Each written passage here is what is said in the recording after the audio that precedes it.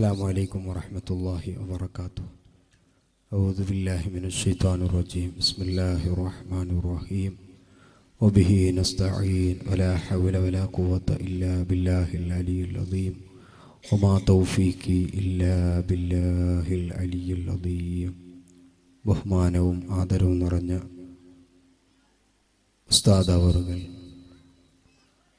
അതുപോലെ തന്നെ നമ്മുടെ ഇന്നത്തെ മുഖ്യപ്രഭാഷകനായ ഓട്ടപ്പദവ് ഹംസ ഉസ്താദ് അവറുകൾ, മറ്റു സ്റ്റേജിലും സദസ്സിലുമുള്ള ഉസ്താദുമാർ, മുഅ്മിനീങ്ങൾ, ഉമ്മമാർ, സഹോദരിമാർ, അല്ലാഹു സുബ്ഹാനഹു വ തആല നമ്മുടെ ഈ വരവും ഈ ഇരുത്തവും ഇവിടെ നിന്നുള്ള പോക്കുമൊക്കെ അള്ളാഹു അവൻ്റെ സ്വാലിഹായ അമലിൻ്റെ കൂട്ടത്തിൽപ്പെടുത്തി നാളെ മഹ്ശറയിലെത്തുമ്പോൾ മീസാൻ എന്ന തുറാസിൽ ഭാരമേറുന്ന അമലിൻ്റെ കൂട്ടത്തിൽ അള്ളാഹു പെടുത്തി തരുമാറാകട്ടെ.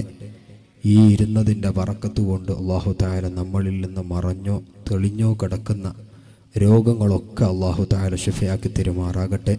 നമ്മുടെ നല്ല ഉദ്ദേശങ്ങൾ അള്ളാഹു തആല പൂർത്തിയാക്കി തരുമാറാകട്ടെ. ഇവിടുത്തെ മരണപ്പെട്ട് കിടക്കുന്ന മഹാനായ വലിയുല്ലാഹിയുടെ പൊരുത്തവും കുരുത്തവുമുള്ളവരിൽ അള്ളാഹു നമ്മളെയും നമ്മളെ കുടുംബത്തെയും അള്ളാഹു തആല പെടുത്തി തരുമാറാകട്ടെ. ആര് ഏതെല്ലാം നിലക്കുള്ള വിഷമങ്ങൾ അനുഭവിക്കുന്നുണ്ടോ അവർക്കൊക്കെ അള്ളാഹു തആല ഈ മജ്ലിസിൻ്റെ ബറക്കത്ത് കൊണ്ട് സലാമത്തും റാഹത്തും നൽകി അനുഗ്രഹിക്കുമാറാകട്ടെ. ഈ വൈകിയ വേളയിൽ നാം ഒക്കെ ആഗ്രഹിക്കുന്നത് ഒരു നല്ല ഒരു പ്രസംഗം. തീർച്ചയായും നമുക്ക് സന്തോഷിക്കാവുന്ന രൂപത്തിൽ, നമുക്ക് ഉപകാരം കിട്ടുന്ന രൂപത്തിൽ ഇൽമു മനസ്സിലാക്കാൻ ഉതകുന്ന ഒരു വഅളാണ് ബഹുമാനപ്പെട്ട ഉസ്താദിൻ്റെ വഅള്. മുമ്പും കേട്ടിട്ടുള്ളത് കൊണ്ട് തന്നെ നേരത്തെ ഉസ്താദിനോട് പറയുമ്പോൾ ഞാനൊരു കാര്യം പറഞ്ഞത്, ദാറുൽ അശ്ശരിയ എന്ന സ്ഥാപനത്തിൻ്റെ വന്യരായ ഉസ്താദിൻ്റെ ആണ്ട് നേർച്ചയുമായി ബന്ധപ്പെട്ട് വിപുലമായ രൂപത്തിലുള്ള 2 പ്രസംഗമാണ് ഉദ്ദേശിച്ചത്. അതിൽ ആദ്യത്തെ ദിവസം ഉദ്ദേശിച്ച ആ വ്യക്തിക്ക് വരാൻ പറ്റാത്തത് കൊണ്ട് പെട്ടെന്നായിരുന്നു അന്ന് ഉസ്താദിനെ കിട്ടിയത്.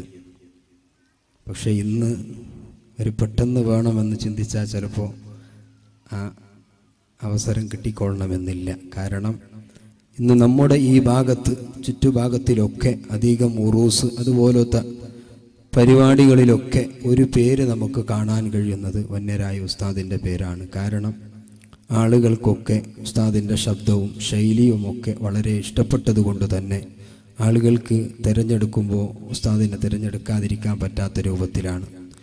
ഏതായാലും അൽഹംദുലില്ലാ, അള്ളാഹുവിൻ്റെ തൗഫീക്ക് കൊണ്ട് മഹാനായ വലിയുല്ലാഹി ഉപ്പാപ്പ കിടക്കുന്ന ഈ മണ്ണിലേക്ക് ഒരു എളിയ സ്വീകരണം, ഒരു ക്ഷണം നൽകിയപ്പോൾ വരാൻ കഴിഞ്ഞു. അള്ളാഹു അത് കബൂൽ ചെയ്യുമാറാകട്ടെ. മുമ്പൊരു പ്രാവശ്യം വന്നപ്പോൾ നമ്മുടെ ഉറൂസ് പരിപാടി കഴിഞ്ഞ് കുറച്ച് ദിവസങ്ങൾക്ക് ശേഷമാണ് നമ്മുടെ ഖുതുബിയത്ത് വാർഷികം നടന്നത്. അന്ന് ചിലപ്പോൾ ഇത്രയും ആള് ആ സദസ്സിലുണ്ടായിരുന്നില്ല. കാരണം ഒന്ന്, നമ്മുടെ ഉറൂസ് നീണ്ട ദിവസങ്ങൾ കഴിഞ്ഞ മതപ്രഭാഷണങ്ങൾ കഴിഞ്ഞ ആ വേളയിലും, അതുപോലെ തന്നെ പൊതുവെ ഇന്ന് നമുക്ക് എല്ലാ നിലക്കുള്ള വഅദ് കേൾക്കാനുള്ള അവസരങ്ങൾ നമുക്ക് കൂടിയിട്ടാണുള്ളത്. ആ രൂപത്തിൽ പ്രത്യേകിച്ച് ഈ ഓൺലൈൻ മുഖേന അതിൽ ഒരുപാട് ഉപകാരം ഉണ്ടെങ്കിലും വഅദ് പറയുന്ന ആളെ സംബന്ധിച്ചിടത്തോളം അത് ഇല്ലെങ്കിലാണ് വലിയ ഖൈർ എന്നാണ് എനിക്ക് തോന്നുന്നത്. കാരണം അധികം ആളുകളും ചിലപ്പോൾ നമ്മൾ ഈ തൊട്ടടുത്ത് തന്നെ വരാൻ പറ്റുന്ന ആളുകൾ ചിലപ്പോൾ ഈ 4G സൗകര്യമുള്ളത് കൊണ്ട് പുരയിൽ തന്നെ നല്ല അല്ലേ, നമുക്കിപ്പോൾ ഇരിക്കുന്ന കസേലയിലാണ്, അതിനിപ്പോൾ ചാരാനൊന്നും പറ്റില്ല. പുരയിലിരുന്നിട്ട് കാണുന്ന ആൾക്ക് ചാരിയിട്ടും ഇരിക്കാം അല്ലേ. മുമ്പ് ഇപ്പോൾ ആ മറ്റേ കമ്പ്യൂട്ടർ ഉണ്ടാകുന്ന കാലത്ത് എല്ലാവർക്കും പണിയാണ്. കൊറോണയെ തുറക്കണോ, കുറേ നേരം കാത്തു നിൽക്കണോ, ഞമ്മ ഉദ്ദേശിച്ച സ്ഥലത്തേക്ക് അത് വരെയല്ല, ഞമ്മ എന്താക്കണം, അതിനെ തേടിയിട്ട് പോകണം. പക്ഷെ ഇപ്പം അങ്ങനെയല്ല. ഇപ്പം ഏത് രൂപത്തിലും കിടന്നിട്ടും ഇരുന്നിട്ടും ഉറങ്ങിയിട്ടും, ഇനിയിപ്പോൾ ഈ വയലിൻ്റെ ഇടയിൽ ഉറങ്ങിയെങ്കിലും പ്രശ്നമല്ല, നാളെ അതിൻ്റെ ബാക്കി എന്താക്കുക കേൾക്കാം. ആ രൂപത്തിൽ സൗകര്യം കൂടിയത് കൊണ്ട് ചില ബുദ്ധിമുട്ട് വയല് പറയുന്ന ആൾക്ക്. കാരണം മജ്ലിസ് ഒന്ന് നന്നായാലേ വയല് പറയാൻ ആൾക്കാർക്ക് സുഖം ഉണ്ടാവുള്ളൂ. പക്ഷേ ഈ നമ്മുടെ മജ്ലിസ് അങ്ങനെയല്ല. അൽഹംദുലില്ലാ, നല്ല രൂപത്തിലാണ്. ഇതിനേക്കാൾ എത്രയോ ഇരട്ടി നമ്മുടെ ഉമ്മമാർ, സഹോദരിമാർ, അവർക്കൊക്കെ വയതിനോട് വലിയ താല്പര്യവും സ്നേഹവുമായതുകൊണ്ട് തന്നെ ഇതിനേക്കാളും കൂടുതലായി ചിലപ്പോൾ ഉമ്മമാർ അവിടെ നിന്ന് കേൾക്കുന്നുണ്ടാവും. അപ്പം എല്ലാം കൊണ്ടും അൽഹംദുലില്ലാ നമ്മുടെ മജ്ലിസ് ഇൻഷാ അല്ലാഹ് ഒരൊറ്റ നിബന്ധന ഞാൻ പറയുന്നുള്ളൂ. ഈ ഇരിക്കുന്ന മജ്ലിസ് ഉസ്താദ് നന്ന് നീട്ടാൻ ആ തീരും വരെ ഇടക്ക് അത്യാവശ്യം ഒരു മൂത്രിക്കാൻ അതുപോലത്തെ ബുദ്ധിമുട്ടുന്ന കാര്യം അല്ലാത്ത ഒരു കാര്യത്തിനും നിങ്ങൾ ഓരോ ആളിങ്ങനെ എണീക്കുമ്പോൾ അത് വയത് പറയുന്ന ആളെ മനസ്സിൽ എന്തോ തോന്നിപ്പോവും, ഇഷ്ടപ്പെട്ടില്ലേ, അല്ലെങ്കിൽ പ്രയാസം ഉണ്ടായ അങ്ങനെ ചിന്ത വരുമ്പോൾ പിന്നെ വയതിന് ഗാംഭീര്യം പോകും. അപ്പം അതുകൊണ്ട് ഇരിക്കുന്ന ആളുകൾ തീരും വരെ സന്തോഷത്തോടുകൂടി ഇരുന്ന ഉസ്താദിന് നല്ലവണ്ണം വയത് പറയാൻ കഴിയും.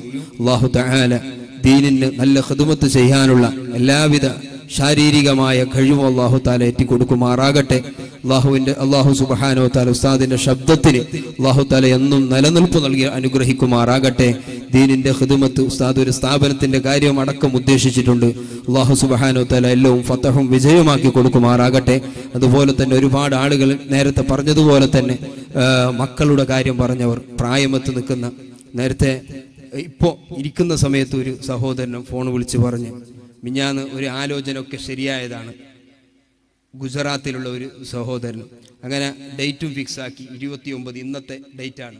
അങ്ങനെ ചുരുക്കി പറഞ്ഞാൽ ഒരു ആഴ്ച 2 ആഴ്ചക്ക് മുമ്പ് ഒരു മീറ്റിംഗ് ഇങ്ങനെ നടക്കുന്നതിൻ്റെ ഇടയിൽ ആ വന്ന ആലോചന തെറ്റിപ്പോയി. വേറൊന്നും കൊണ്ടല്ല, ആ സ്ത്രീ സഹോദരി നല്ല 5 വക്ത് നിസ്കരിക്കുന്ന നല്ല ഒരു സ്വാലിഹത്തായ സഹോദരിയാണ്. പക്ഷേ അവർക്ക് കിട്ടിയ പുതിയാപ്പിള മഗ്രിബിന്റെ സമയത്ത് സുരുബയിൽ പള്ളിയിൽ ഇങ്ങനെ മീറ്റിങ്ങും കാര്യങ്ങളെല്ലാം കഴിഞ്ഞ് ബാങ്ക് കൊടുത്തിട്ട് ആൾക്കാരെല്ലാം ഉള്ളിലേക്ക് നിസ്കരിക്കാൻ പോയപ്പോൾ ഈ പുതിയാപ്പിളയും ഒന്നിച്ചിട്ടുള്ള ആൾ പുറത്തിങ്ങനെ നിന്ന്. അപ്പോൾ ഇവർ ചോദിച്ചു, എന്താ നിങ്ങൾ നിസ്കരിക്കാൻ വരുന്നില്ല എന്ന് ചോദിച്ചപ്പോൾ ഞങ്ങൾ കുളിച്ചിട്ടില്ല എന്ന് പറഞ്ഞു. സാധാരണ പെണ്ണുങ്ങ പറയലുണ്ട് ഞങ്ങൾ കുളിച്ചിട്ടില്ല എന്നത്, അതിൽ കാര്യമുള്ളതാണ്. പക്ഷെ ആണുങ്ങ കുളിക്കാത്തത് കൊണ്ട് നിസ്കരിക്കാത്ത പിന്നെ മസല ഞമ്മ ഇതുവരെ കേട്ടിട്ടില്ല. അപ്പോൾ ഏതായാലും അതുപോലത്തെ മസലുള്ള നാട്ടിലേക്ക് പിന്നെ നമ്മളെ പെങ്ങളെ കൊടുക്കാൻ പ്രയാസമാണ്. കാരണം ആ പെണ്ണിന് 10 നല്ലൊരു പ്രായമായി. പക്ഷെ ഇതുപോലത്തെ ഒരാൾക്ക് കൊടുക്കുന്നത് വേണ്ട. കാരണം നിസ്കാരം പോലും ഇല്ലാത്ത ഒരു വ്യക്തിക്ക് കൊടുക്കുന്നത് വേണ്ട എന്ന് ചിന്തിച്ച്, പാവങ്ങളാണ്, ഉറവും പാവം ഒന്നും ഇല്ലാത്ത ആൾക്കാരും, പക്ഷെ വേണ്ടാന്ന് വെച്ച് ആലോചന തെറ്റിപ്പോയി. അതുപോലെ ഒരുപാട് ആളുകൾ പ്രായം എത്തുമ്പോൾ, മക്കൾക്ക് ഇങ്ങനെ പ്രായം എത്തുമ്പോൾ, അതുപോലെ തന്നെ വാപ്പമാർക്ക് ഇങ്ങനെ പ്രായം കൂടുമ്പോൾ അവർക്കൊരു മനസ്സുവല്ലാത്ത വിഷമം ഉണ്ടാവും. നമ്മളെ കൈക്കൊണ്ട് നമ്മളെ മക്കളിങ്ങനെ നിക്കാഹ് കഴിപ്പിച്ചു കൊടുക്കാൻ പറ്റൂലല്ലോ എന്നുള്ള ചിന്ത വരുമ്പോൾ വല്ലാത്തൊരു മാനസികമായ പ്രയാസം, അതുപോലത്തെ പല നിലക്കുള്ള പ്രയാസങ്ങളുള്ളവരുണ്ട്. അല്ലാഹു തആല എല്ലാവരുടെ വിഷമങ്ങളും ഈ കിടക്കുന്ന മഹാനായ ഉപ്പാപ്പാന്റെ ബർക്കത്തുകൊണ്ട്, ഈ മജ്ലിസിന്റെ ബർക്കത്തുകൊണ്ട് അല്ലാഹു തആല തീർത്തു കൊടുക്കുമാറാകട്ടെ. അതുപോലെ ആരെല്ലാം രോഗങ്ങളെ കൊണ്ട് വിഷമിക്കുന്നുണ്ടോ, പ്രയാസപ്പെടുന്നവരുണ്ടോ, കിഡ്നി പോയ ആളുകൾ അടക്കം, അല്ലേ? കിഡ്നി ഒരാളിങ്ങനെ പറഞ്ഞ് ഡയാലിസിസ് ചെയ്യപ്പെടുമ്പോൾ കുത്തിയിട്ട് ഇനിയിപ്പോൾ കയ്യിലൊന്നും കുത്താൻ സ്ഥലമില്ലാണ്ട് ഇപ്പൊ ഈ കൗത്തിന്റെ ഭാഗത്തേക്കാണ് ഇപ്പൊ കുത്തുന്നത്. ഒരു ഭാഗത്ത് കിഡ്നി നഷ്ടപ്പെട്ടു എന്നുള്ള ഒരു ചിന്തയും ആ ഒരു ഇതുകൊണ്ട് കുടുംബത്തിന്റെ സന്തോഷവും എല്ലാം പോയി. സന്തോഷിക്കാനും ഇല്ല, ചിരിയും വരുന്നില്ല, ഒരു സന്തോഷവും ഇല്ല. മറ്റൊന്ന് കയ്യിലെല്ലാം കുത്തിയിട്ട് ഇപ്പൊ കുത്താൻ ജാഗയില്ലാത്തതുകൊണ്ട് ചങ്കിന്റെ ഭാഗത്തേക്കാണ് ഇപ്പൊ കുത്തിക്കൊണ്ടുള്ളത്. അപ്പൊ ആ രൂപത്തിലൊക്കെ ഒരുപാട് ആളുകൾ പ്രയാസപ്പെടുന്ന ആളുകളുണ്ട്. രോഗം നേരത്തെ ഓർമ്മപ്പെടുത്തിയതുപോലെ തന്നെ ഒരു സ്ത്രീക്ക്, ഒരു ഉമ്മാക്ക്, നല്ല സ്വാലിഹത്തായ ഒരു ഉമ്മയാണ്. കാരണം തൊട്ടടുത്ത പള്ളിയിലുള്ള മുത്തഅല്ലിമീങ്ങൾക്ക് 3 നേരത്തെ ഭക്ഷണവും ആ പൊരേന്നാണ് ഉണ്ടാക്കി കൊടുത്തത്. അത്രക്ക് ഒറ്റക്ക് തന്നെ അധ്വാനിച്ചിട്ട് ദീനിനോട് വല്ല സ്നേഹമുള്ളത് കൊണ്ട് പിന്നെ ഭക്ഷണമൊക്കെ ഉണ്ടാക്കി കൊടുത്ത ആ ഉമ്മ ഇന്ന് ഒരു വലിയൊരു രോഗം, ഡോക്ടർമാർക്കൊന്നും പിടികിട്ടുന്നില്ല. ഡോക്ടർമാർക്ക് പിടികിട്ടാത്തൊരു വലിയൊരു വയറാണ് ആ ഉമ്മക്കുള്ളത്. വയറ്റിൻ്റെ ഉള്ളിൽ ഫുള്ള് വെള്ളം, അതായത് തണ്ണി എന്നുള്ള ആ സാധനം. അങ്ങനെ ഒരുക്ക ഹോസ്പിറ്റലിൽ പോയാൽ 8 ലിറ്റർ 10 ലിറ്റർ എല്ലാം വെള്ളം എടുക്കുമ്പോൾ അത് എടുത്താലും കുഴപ്പമില്ല, പിന്നെയും 1 ദിവസം 2 ദിവസം കഴിയുമ്പോൾ പിന്നെയും വെള്ളം കൂടും. ആ വയറ്റിലുള്ള വെള്ളത്തിന്റെ കാരണം കൊണ്ട് കാല് രണ്ടും നീര് വന്ന ഒരു അവസ്ഥ. അതുമാത്രമല്ല, ഒരു ഇരിക്കാനും പറ്റാത്ത, ഒരു ദമ്മുകെട്ട് ശ്വാസം മുട്ടുന്ന ഒരു അവസ്ഥ. എല്ലാം കൊണ്ട് കാണുമ്പോൾ വല്ലാത്തൊരു ബേജാറ്. അതുപോലെ നാം കണ്ടതും കാണാത്തതുമായ ഒരുപാട് രോഗമുള്ള ആളുകളുണ്ട്, അല്ലേ? സന്തോഷത്തോടു കൂടി ജീവിക്കുന്ന, എല്ലാ നിലക്കും ആഹ്ലാദിക്കുന്ന ഒരു സമയത്തായിരിക്കും ഏതെങ്കിലും ഒരു ചെറിയ രോഗവുമായിട്ട് നമ്മ ഏതെങ്കിലും ഹോസ്പിറ്റലിൽ കാണിക്കുമ്പോൾ പെട്ടെന്ന് വലിയൊരു രോഗമാണെന്നുള്ള ആ വിധി എഴുതലോടുകൂടി ആ കുടുംബത്തിന്റെ എല്ലാവിധ സന്തോഷവും നഷ്ടപ്പെടുന്ന ഒരവസ്ഥയാണ് കൂടുതലായും കാണുന്നത്.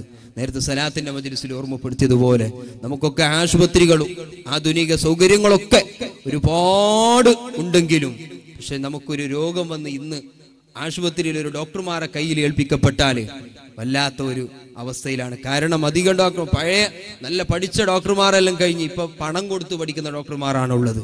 അവരുടെ കയ്യിലാണ് നമ്മൾ ഏൽപ്പിക്കുന്നതെങ്കിലാ അല്ലെ? കഴിഞ്ഞ കാലങ്ങളിൽ ആംബുലൻസ് പോലത്തെ വാഹനങ്ങളിൽ ചീറിപ്പാഞ്ഞ് ആശുപത്രിയിലേക്ക് എത്തിച്ച് പിന്നീട് അവർ വരുന്നത് ബസ്സിൽ കയറിയിട്ടായിരിക്കും പുരക്ക് വരുന്നത്. പക്ഷെ ഇന്ന് അങ്ങനല്ല. ഇന്ന് നല്ല കാറിൽ നല്ല ആരോഗ്യത്തോടു കൂടി പോയ ആള് പക്ഷെ ആശുപത്രിയിൽ നിന്ന് തിരിച്ചു വരുന്ന ചിലപ്പോൾ ആംബുലൻസിലുള്ള ആ ഒരു രൂപത്തിൽ ഡോക്ടർമാർ അധികം പിടികിട്ടാത്ത കേസ് എന്ന് പിന്നെ വിധി എഴുതിയിട്ട് ICUയിലും അതുപോലെ തന്നെ ഓപ്പറേഷനും അല്ലെ ബ്രെയിൻ ട്യൂമർ എന്ന് വിധി എഴുതി കുറേ മാസക്കാലം മരുന്ന് കൊടുത്ത് അവസാനം പിന്നെ ഒരു ചെക്കപ്പ് കഴിഞ്ഞിട്ട് ബ്രെയിൻ ട്യൂമർ ഒന്നും ഇല്ല.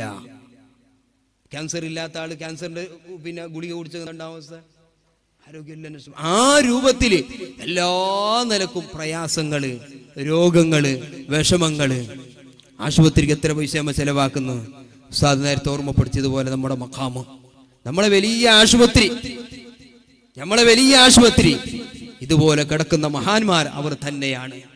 അവരെ മഖാമിലേക്ക്, അവർ ആ കെട്ടുന്ന ആ സ്ഥാപനത്തിലേക്ക് നല്ല മനസ്സറിഞ്ഞ് സദക്ക കൊടുത്താ നമുക്ക് ആശുപത്രിക്ക് പോയിട്ട് പൈസ കൊടുക്കേണ്ട ആവശ്യം വരൂല. അല്ലാഹു തആല ആ രൂപത്തിലാക്കി തരുമാറാകട്ടെ. നമുക്ക് ആശുപത്രിയിലൊക്കെ ചെലവാക്കേണ്ട പൈസ ഇതുപോലെ പള്ളിന്റെ ഖിദ്മത്തിന്, ദീനിന്റെ ഖിദ്മത്തിന്, നല്ല കാര്യങ്ങൾക്ക് വേണ്ടി ചെലവാക്കുന്ന രൂപത്തിൽ അതിന്റെ ബറക്കത്ത് കൊണ്ട് അല്ലാഹു തആല നമ്മുടെ കുടുംബത്തിൽ ദാരിദ്ര്യം തരാതിരിക്കുമാറാകട്ടെ, വിഷമം തരാതിരിക്കുമാറാകട്ടെ. നമ്മുടെ തന്ന ആഫിയത്തും അല്ലെ എന്തൊരു ചന്തമാണ് നമുക്ക് കാണാനുള്ള ആ ഒരു കാഴ്ച ശക്തി, കേൾക്കാനുള്ള ശക്തി, നടക്കാനുള്ള ശക്തി അല്ലെ. നടക്കാൻ കഴിവില്ലാത്ത ആൾക്കാണ് അതിന് പെട്ടെന്ന് മനസ്സിലാവുന്നത്. ആ രൂപത്തിൽ അല്ലാഹു തആല തന്ന ഈ ആഫിയത്ത്, ഈ ഇതിനെക്കാളും വലിയൊരു നിഅമത്ത് അല്ലാഹു ഈ ഭൂമിയിൽ നമുക്ക് തരാനില്ല. ആഫിയത്തും ഈമാനും അല്ലാഹു തആല രണ്ടും നിലനിർത്തി തരുമാറാകട്ടെ. അഊദു ബില്ലാഹി മിനശ് ശൈത്വാനിർ റജീം.